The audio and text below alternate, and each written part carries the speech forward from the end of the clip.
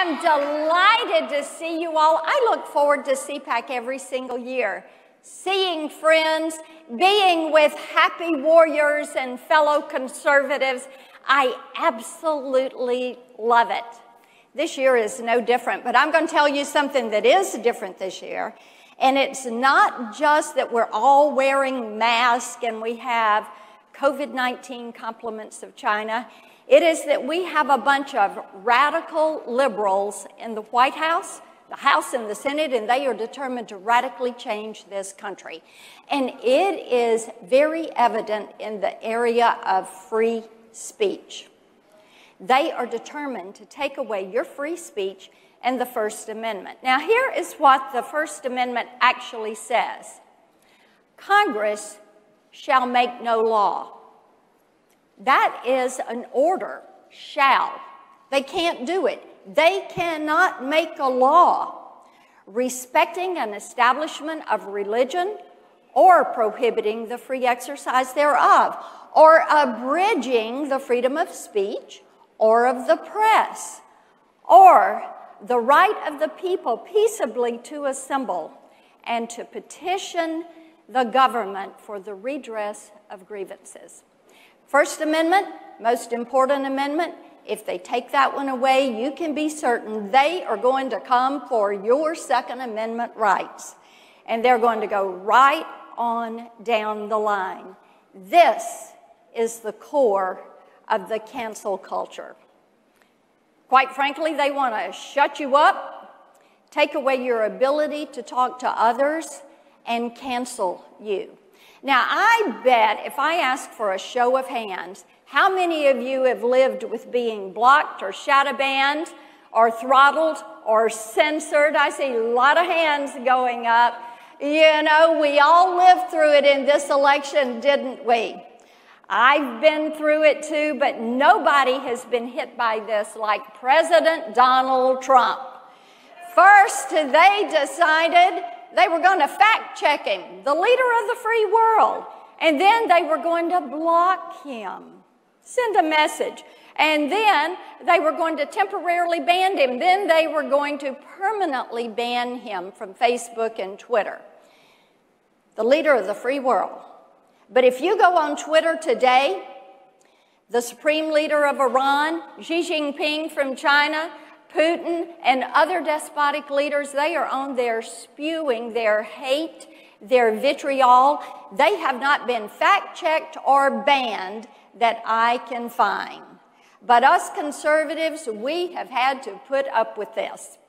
Big tech, big media, and the Democrats are never going to stop trying to silence us, but they don't realize we are going to fight back. And even though Mark Zuckerberg says that Facebook works more like a government than a company, they think these guys, they all think they're the gods of the Silicon Valley or the masters of the virtual universe. They are so brazen. This week we even had Democrats in the House send letters to cable news providers and streaming services saying that they needed to shut down these conservative outlets like One America News and Newsmax and Fox News because they were giving differing opinions. They were guilty of robust, respectful political debate, giving two sides of the story. So they wanted to shut them down. See, they are pressuring media outlets to cancel conservatives. But I don't think you all are going to let them do this, are you? I think not.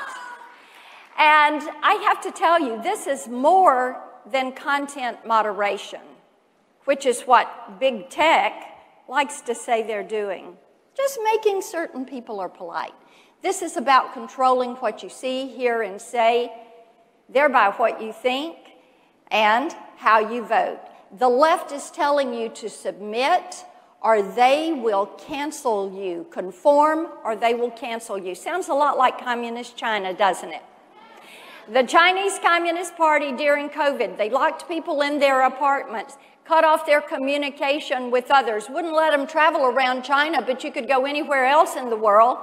China carrying out human rights violations against the Hong Kong freedom fighters, Tibet, Taiwan. They've got the Uyghurs in slave encampments, internment centers. Look at what they do with the economy to American innovators. They rob, replicate, replace. They steal your intellectual property. They create it themselves, and then they replace you in the marketplace, taking millions of American jobs. They're trying to steal the minds of our children and our college students with Confucius Institutes and classrooms. This is why we have to keep blocking Huawei, which is the spy network for big tech. They're trying to build a virtual you online. Thank goodness President Donald Trump understood China. He understood this, and he was standing up for the United States because China is trying to cancel the United States of America. China and big tech, they have a cozy relationship, and they have been allowing the Chinese Communist Party to spew all of their information. I can't find anywhere that they've been censored or blocked or banned. Big tech is aiding and abetting the Chinese Communist Party in their push for global dominance. And we are going to have to stand against it. So the question is, what are we going to do about it? And my question to you is, are you all ready to fight back against big tech, against big media, against censorship? Are you ready for the fight? All right, that's great. What we have is the Virtual You Protection Agenda. Let's start with online privacy. Big tech, this is what we will say to big tech. You cannot track, follow, listen, data mine, or share your information with a third party without getting your explicit consent. It is your privacy. When it comes to Section 230, and you've heard a lot about Section 230, haven't you? When it comes to censorship, they cannot come in and remove or block you or throttle you without telling you explicitly why. And to big tech, we say, we're going to take away from you these Section 230 provisions, and we're going to save them for little tech, the new entrants in the marketplace, so that we have choice and options.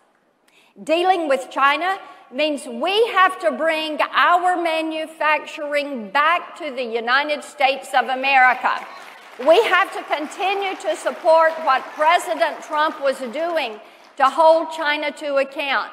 We have to end these Confucius Institutes so that they cannot steal the minds of our college students and spread their soft propaganda.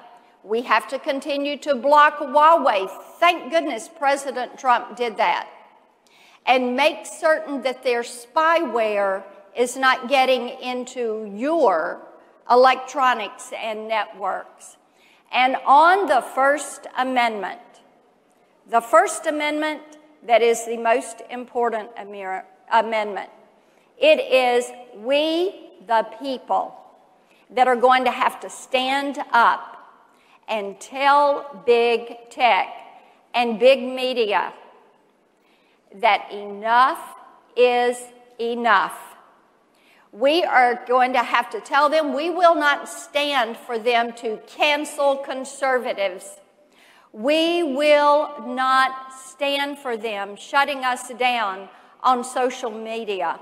We will not stand for them ending conservative and religious TV programs, music and entertainment that is enjoyed by, we know, at least 74 million hardworking, tax-paying Americans.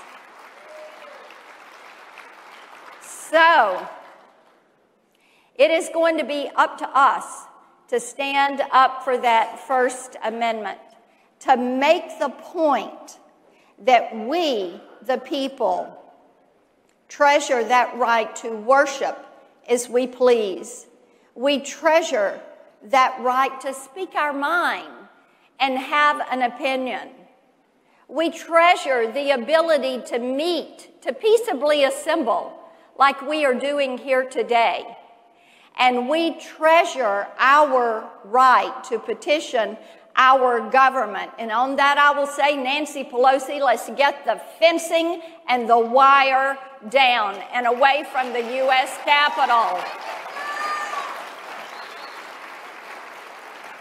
You know, it is important that we have robust, respectful political debate. But in order to keep this in this country, in order for us to have the ability to defend the Constitution, to defend our rights, to vote for the candidate of our choice, it is imperative that we continue the work that we in the U.S. Senate started with President Donald Trump, and that we stand up to China, that we stand up to big tech, and that we continue to protect the Constitution and all of our Bill of Rights. Are you with me? Are you ready to go to work? All right, let's go fight to make certain we protect the Bill of Rights. Stand up for freedom. Thank you all. God bless you.